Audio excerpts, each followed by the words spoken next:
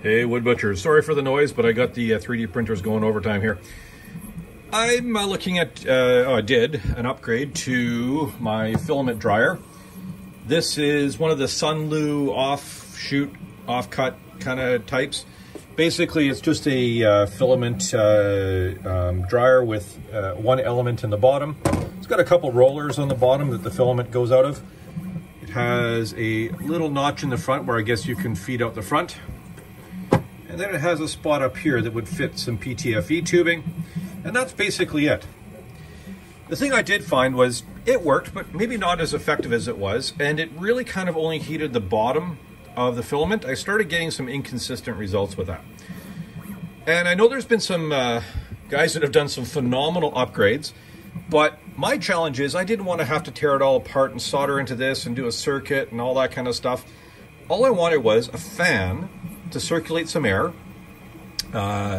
around here, kind of keep everything going.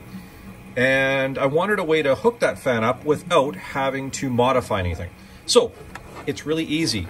On Amazon, they have these barrel connector Y splitters. So basically it takes one barrel connector, takes an input, two outputs. Now, these things run on 24 volts. So you have to be really careful. You have to get a 24 volt.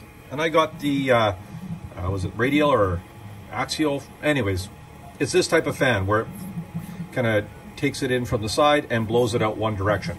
I wanted that so it blew this way in a fairly compact format. It has two holes I drilled, and these are just 440 bolts. I had from some RC stuff. Again, I do RC, woodworking, whatever else. I drilled a, was it 3/16 hole? Maybe not, maybe that's a bit high. A hole big enough for the wire to go through. I sleeved it and put a little bit of strain relief with some heat shrink tubing on this end. And I had a bunch of these barrel connectors hanging around. So I connected it to a barrel connector. It's really easy. All you do is you're gonna connect your heater.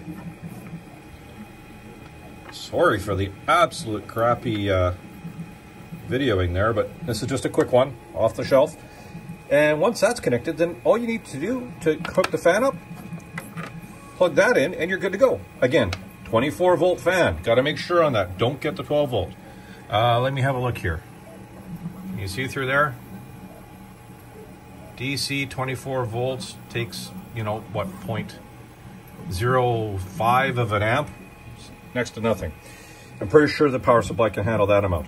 The other thing I did was I drilled 3 holes up here. Now, this is effectively a sealed box.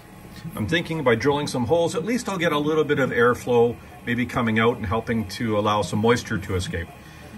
That's my thought. I don't know if it's going to work. I've never had condensation in this box, but I know some other guys have. I live in the center of Canada where it's bloody cold all the time.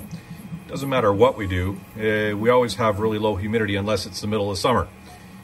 And we have air conditioning, so it keeps the humidity pretty reasonable. So this is my, my little setup here. It only goes up to 55 degrees, but it should work okay. I also have, oh wow, I really prepared for this video. I have one of these temperature probes. I bought about 4 of them just to see what's going on. So give me temperature and humidity. Right now it's 42% in the house, about 19 degrees Celsius in the basement here. So I'm going to hook it up, let it go for a little bit, and then I'll show you how it's working. I think this is going to be an improvement. The filament dryer worked okay before, but let's see if we can make it better. Okay, so I have it all set up here. Just started it. It's currently 42% humidity. It's 22.9 degrees in there. Let's let this thing go for about an hour and let's see how we do. Quite often I found that this part was quite warm and this part up here was quite a bit cooler. Let's see if maybe they're a little bit more equal after the fan's going and kind of circulates the air there. All right. Okay, wood butchers, this has been going for, I don't know, about 3 or 4 hours. So we got down to 17% humidity. Maximum temperature with the sensor right on top of the filament was 48.5. This is PLA, you know, in my experience, PLA really doesn't need to be dried, but I dry it anyways. Why not? It's here. So I'm just going to leave the heat on. I'm going to feed the filament into the printer. And do a print. We'll see how that does. But anyways, I'll leave you back to it. Go into your shop, into your craft room, into your whatever room. Make a mess, have some fun. Let's all avoid from getting socked by snowstorms and other garbage kind of weather that some of us may be having. Otherwise, have a great evening, everybody. Not a bad little mod. We'll see how it does in the long run.